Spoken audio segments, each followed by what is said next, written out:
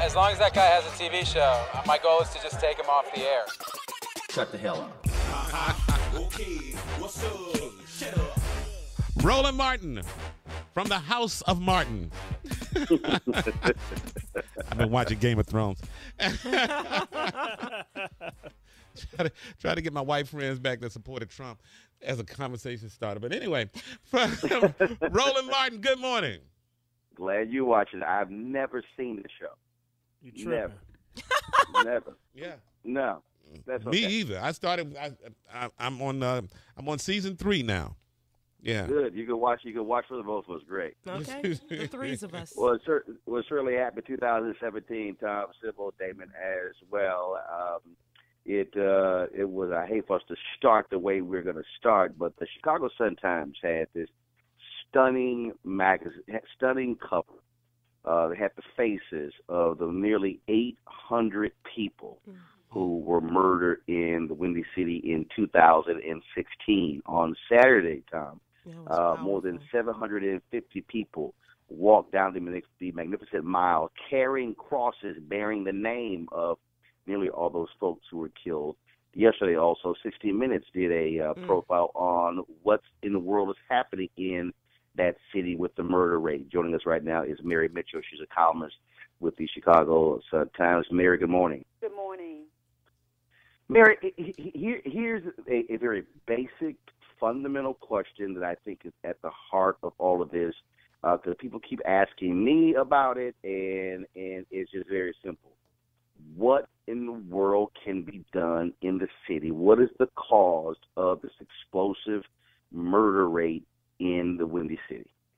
I would say that part of the problem, of course, is the lack of jobs and opportunities. The poverty. Chicago is a very segregated city, and you have poverty that is concentrated in certain areas of the city. You put that together with the splintering of gangs. There's no organized gangs anymore. We understand that there's an underground economy, but that underground economy has been driven by drug dealing, and, of course, drug dealing is the business of the gangs. So now you don't have anything organized. You have people going at each other over territory, and you have the proliferation of guns. Everybody has a gun. You got a gun, they got a gun, everybody has a gun.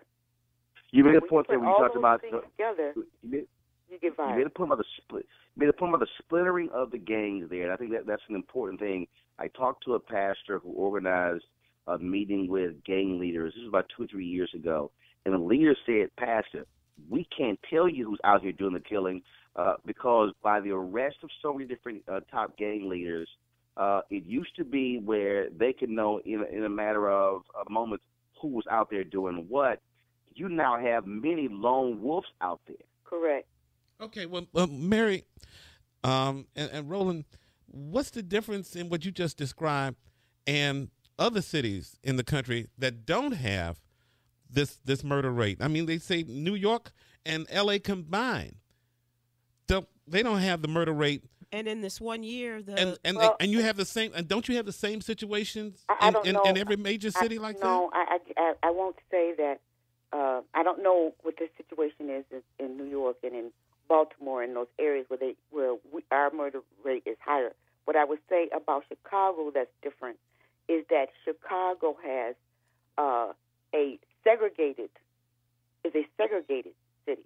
So this is not happening all over Chicago. The entire city is not out of control. We're talking about certain communities in certain areas of Chicago. And when you talk about the splintering of the gangs, you also have to throw in social media. Now people can get on the phone and communicate very, very quickly. You have people who have in Chicago who have filmed themselves getting shot in the street. And then you add to that a total breakdown when it comes to opportunity. There are no jobs here. There are no living wage jobs. Let's also talk about the police department, and that's another what you have going. What you have going on is you have one of the stories that your paper has done. Chicago Tribune has been reporting on this, where police officers there are admitting, "Oh yeah, we have pulled back." In the 60 Minutes report yesterday, Bill Whitaker interviewed a union leader who talked about that. You have police officers who are getting paid, who are not making stops, who are not arresting people, and they are ticked off because of measures to hold them accountable. And also because, in all fairness, because the ACLU came against the police department very heavily for stops. And I'm not saying that, police should not be held accountable, but when you put that together with people who don't trust police in the first place, they're not calling the police in some of these communities. They're handling it on their own. If they get into a conflict, somebody pulls out a gun, they don't go and call the police. They go and get their gun. And what What about Mayor Emanuel and his role in all of this too, Mary Mitchell? Okay, well, Mayor Emanuel, I think he is basically treading water here, trying to stay keep from drowning in all of this. Because the first thing, he's pumped a lot of money and resources into mentoring programs and programs targeting young people in these communities, but that's a slow roll. That is something that's not going to pay off tomorrow. He's put a lot of pressure on Springfield to pass gun legislation that will hold repeat offenders accountable and keep them locked up.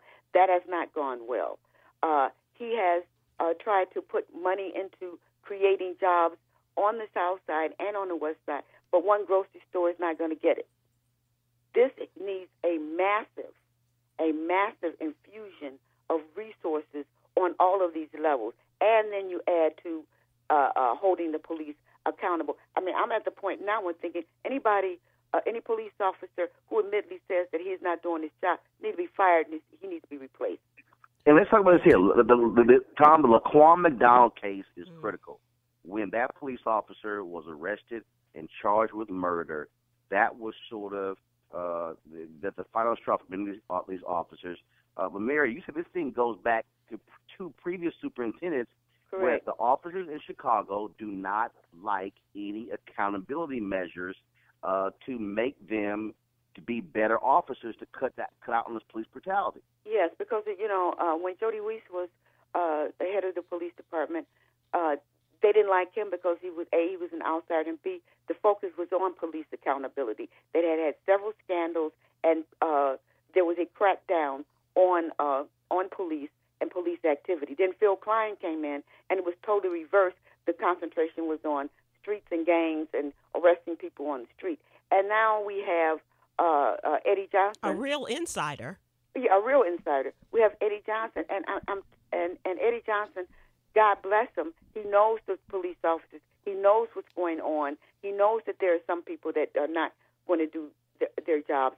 But right now, it is very, very difficult for him to get a handle on the police piece of it. Well, let me just say, I live in Chicago, and I think it's hard to believe that if that was 750 or 800 white faces on that newspaper, that from every level of government, somebody wouldn't be doing something to save people in Chicago. So let's start with that. I agree. Yeah. I agree. All right. I agree. Well, hopefully 2017 will be different for 2016, Mary Mitchell. Thanks to the great Mary Mitchell. Thank you. Take care now. Love you, Mary Mitchell.